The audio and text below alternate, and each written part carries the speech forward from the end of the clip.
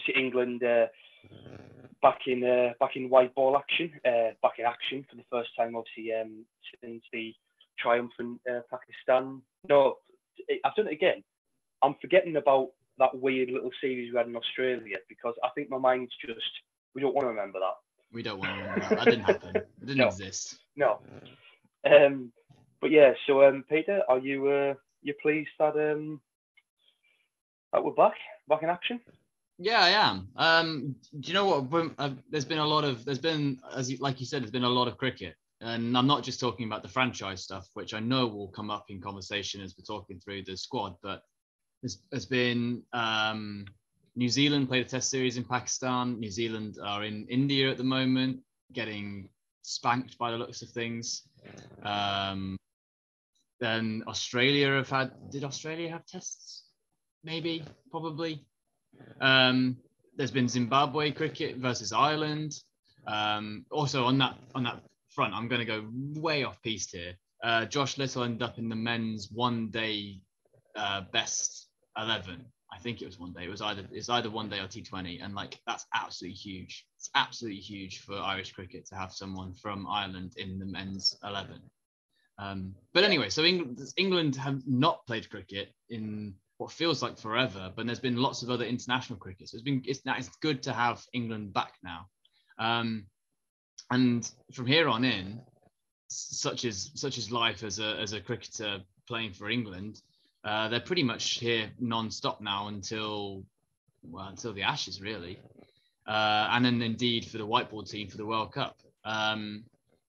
So it's a start of good times. Good times may lay ahead, and hopefully, because of the return of a particularly special individual for the England team and someone that has got a lot of history already, despite the fact that they've A, not played that much cricket for England in a while, and B, only made their debut in 2019, it's good to have them back.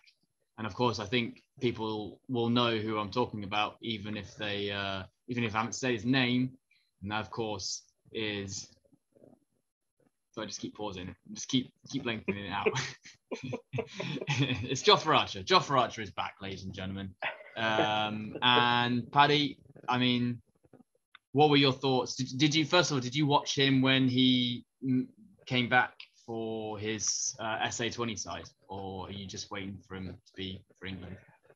Yeah, I did catch some of that. I think it was just, to be honest, like I was kind of, it was one, obviously such a relief to have him back in the team, but I don't know what it is. It was like, I feel like because he's been out for that long, I was just sort of like, I was just willing him to get through each delivery, because the last thing I wanted was to see him like break down, and then just think like, not again, because we know that he's had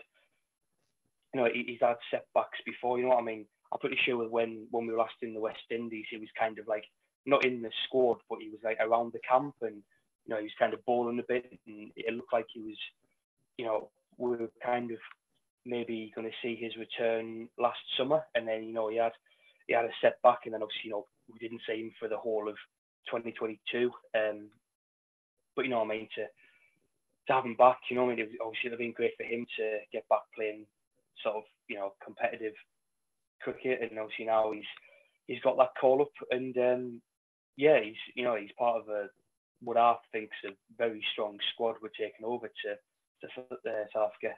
Did you catch his performances? Yeah. I mean, his first over, I think, was a wicket maiden,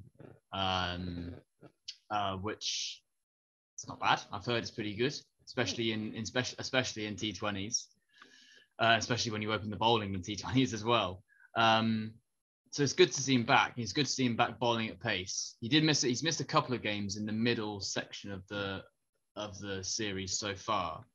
But I wonder whether it's more so to do with making sure that he can play as many games as possible rather than him having a recurring injury.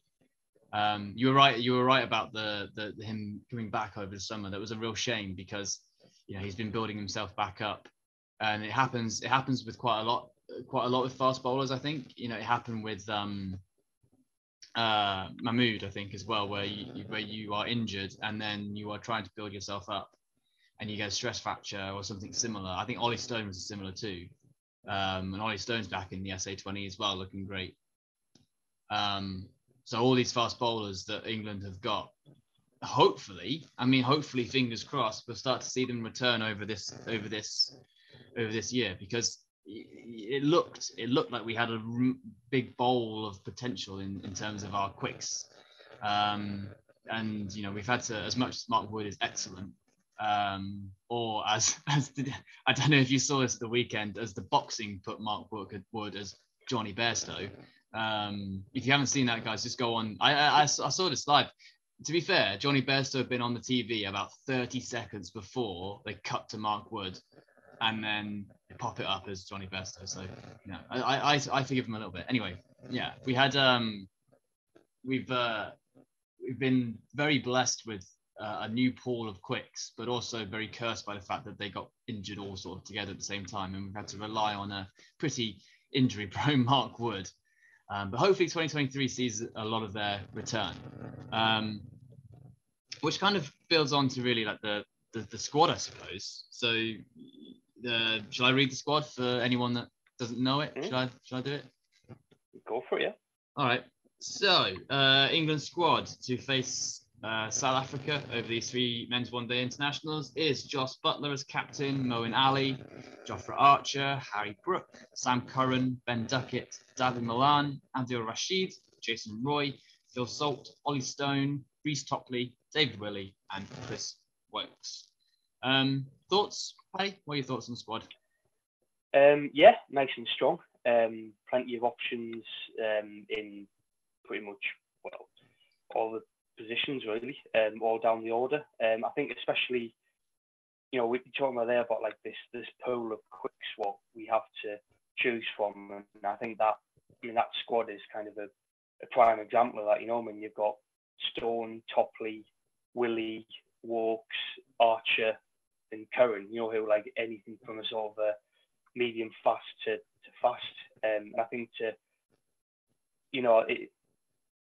I think we're going to see in this series, and obviously probably throughout other kind of one day matches, like in the lead to the World Cup, where I think there's going to be quite a sort of rotation of the quicks. Obviously, one to get their kind of match fitness up and to keep make sure everybody's kind of like keeping their eye in, but also just like to, I guess, try and figure out like what the best kind of combination is, and what the best the best sort of the best group, like leading group of quicks to take to the World Cup and to maybe start that opening World Cup game. But we've got a lot of white ball cricket before them. I think also this series is the first of many sort of white ball games before then. But no, it's a really strong squad. I think I'm quite interested to see how Jason Roy fares, because obviously the big kind of like one of the big lines from basically most of last year was how Jason Roy just, for all that we know he can do, he just couldn't get going for pretty much the whole of the year, and that ultimately led to him losing his spot in the team. And you look at how successful that white ball team was, you kind of think, is he going to get his chance to get back in? Obviously, he's been picked in the squad now. He's in and around us. This is a potentially huge opportunity, and I don't want to go as far to say as like career-saving opportunity, but if you think about it, if he doesn't get like any decent scores in South Africa, then the selectors are going to kind of say like, we're not at a point now where it's like there's nobody else could replace him, because we know that there is. And I think now that we know we've sort of identified those players, it's going to be, I think there's going to be a lot of pressure on Roy, and I think it's going to be interesting to see how he deals with that, and if he can come back from South Africa with any runs under his belt. I don't know if you're in the same camp with Jason Roy. Yeah. I the only thing I disagree with you on is that I would say it probably is career saving. I would go as far as saying that it is. because twofold really. Well, maybe threefold. One, he's still not really going that well at the moment. Like you mentioned about sort of the end of the year and then the 100 as well. The 100 at times he looked like he just didn't want to be there. But that still hasn't gone away. He's at the other end with Josh Butler in the Power Royals at the moment, and Josh Butler is the leading run scorer in the whole series. And Jason Roy just can't get going. And again, yeah, you're right. Is that no one's denying, and no one is denying that he has had the history and he has all of a lot of history in the bank to rely on, and no one's doubting his talent. It's just where is he? Almost a question of where it's gone. And with the amount of talent that's out there available, so this is points 2 and 3, which I'll say in a second, is that I think the ECB and the selectors and Matthew Mott can be quite cutthroat and just say, look, you've had your time, but we've got players in the wings. And as much as Jason Roy has given a lot to England, maybe he's got to go find himself again with Surrey. And it's almost like it's not exactly the same as Liam Plunkett, because Liam Plunkett lost his place in the side almost straight after the World Cup. But it's that kind of thing, is that Liam Plunkett was keeping his place, or if he had kept his place for a long time afterwards, perhaps it would have been just because he was in that World Cup team. Is it the same now with Jason Roy? Is he still in the squad because he won the World Cup? I don't know. Anyway, so points 2 and 3, which kind of is moving on to our next point of what we discussed or put on our plan. We don't just come up with this on the spot. City Pointers listeners. It might seem like that. It may seem off the cusp and at times pretty random, but believe me, there is some plan. There is some plan. And the next part of this plan was just saying that any sort of inclusions that were surprises, or people that were not included that were surprises. And it comes on to points 2 and 3 of Jason Roy's downfall, is that there's Will Jacks and there's the rehabilitated Alex Hales, both of them playing great cricket at the moment. Alex Hales, I think, is the leading run scorer in the IL20, and Will Jacks is the second highest run scorer behind Josh Butler in the SA20. So the fact that two people who open the batting are potentially there, ready-made to go straight into this team, I think is a real concern. I'd be really concerned if I was Jason Roy, and to an extent, even Ben Duckett and Harry Brook, who could easily open. I think he really is looking over, or should be if he's not looking over his shoulder. Is there anyone that you think is a surprise, or maybe anyone else that might be void of their place, or perhaps should be in the squad, do you think? I mean, in terms of the who we're taking out there, not so much like anybody who's maybe having to fight for their place, but like what I said earlier, just the fact that I think it's going to come down to the quicks. I feel like they're going to have, because there's so many of them, and if there is like this rotation, what the hierarchy go for. I feel like there's just going to be so much pressure on, if they're picked in that first game, then they're going to be thinking, right, well, I've got to impress, because there's like a lot of lads who are like breathing down my neck, and even if I play well, like I might be out the next game if I am rotated, and I've really got to make it count, sort of in the moment, sort of thing. So I think there's nobody. Obviously, I think in terms of the bowlers, especially, I think everybody's there, on merit. We know what they can all do.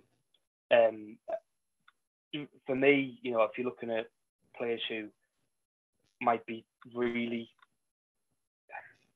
I don't really feel like I can really single anybody out, to be honest, because I just feel like there's this sort of collective where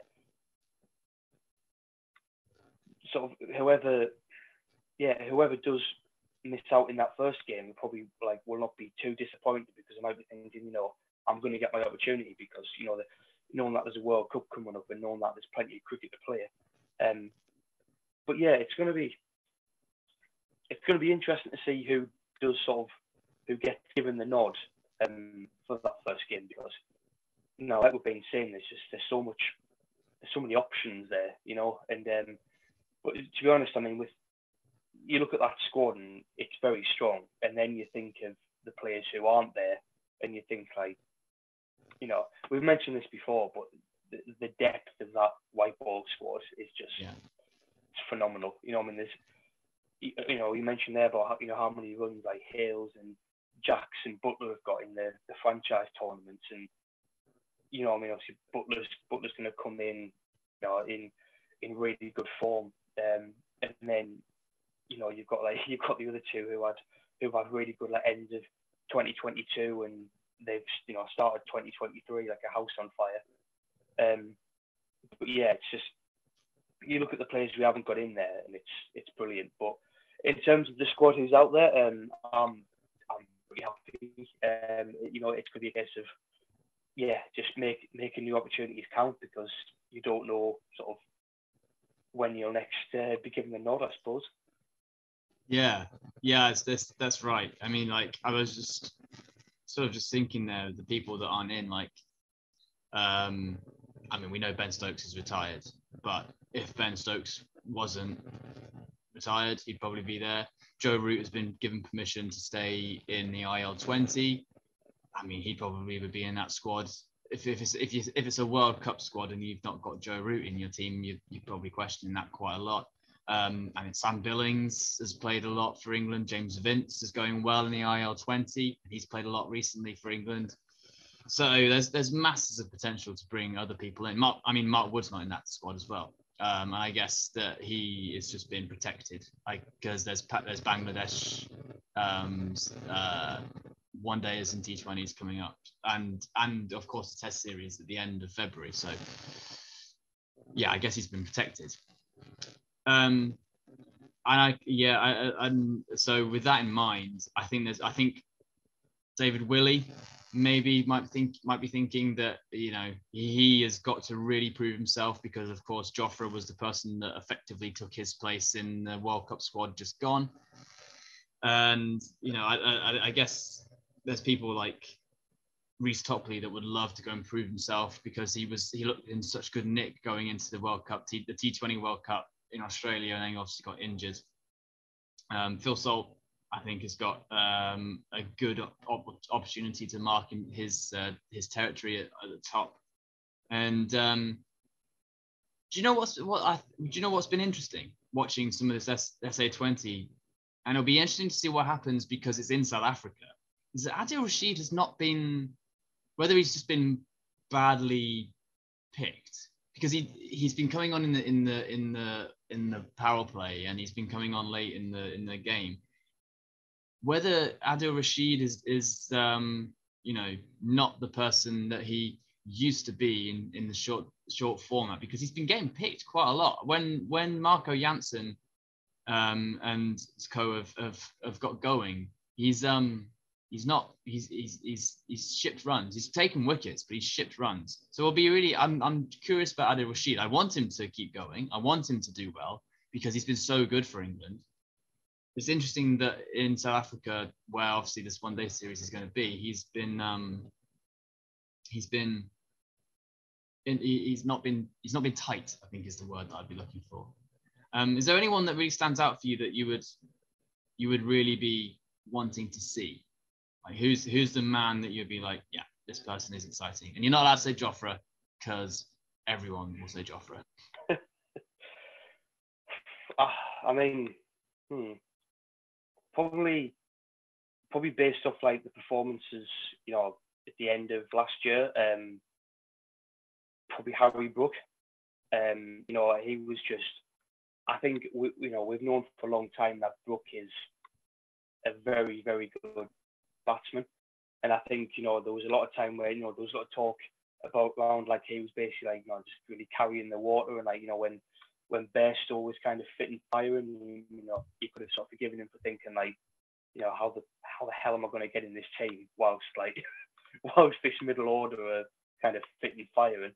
Oh, that's a point. Johnny Bairstow's injured. You just reminded me of someone else that would be playing. Yep. Yeah. It's insane that we've got that strong of a squad with those names, including Johnny Bairstow, not there. No, I mean, no, I think everyone has very high hopes for Brook. I think there was a lot of pressure put on him, like as almost like a like for like replacement for Johnny Bairstow, and you know, I mean, he came into the team and he was just phenomenal. So yeah, whenever I see him playing for England, I'm always pretty excited to watch him play. And yeah, in this series, it won't be any different, to be honest. I'm a big fan of his. I think he's very aggressive without being too reckless, which I think, you know, when you're coming in the middle order is sort of a very good mindset to have, because obviously, you know, he may want to come in and, you know, just go down swinging, but if there's been a few early wickets, you can't always do that. But you know, he's kind of shown that he can stick around for a bit, you know, settle things down and then put his foot down, which, you know, is just, again, it's what you want in your sort of middle order batters, really. So yeah, if I had to pick anybody from that squad, and obviously I'm not allowed to pick Archer, it would be Harry Brook, I think. What about you? Who isn't Jofra Archer? Yeah, I would have said Harry as well. I agree that the shots that he plays, he almost takes the element of risk and danger out, but he's still attacking. He's an exceptional cricketer. I have real high hopes for him in 2023. But to be different, because you said Harry Brook, I think Ben Duckett had a great start to his. Actually, not start to it, because he's already been part of the England setup. He had a good reintroduction to the England setup. He was good in Pakistan, both in the short form and the Test circuit. And Ollie Stone, I like Ollie Stone. I hope he does well. And you know, he looks like he's got a decent action. He can throw the bat a little bit as well at the bottom. So I think I'd say Ollie Stone as well.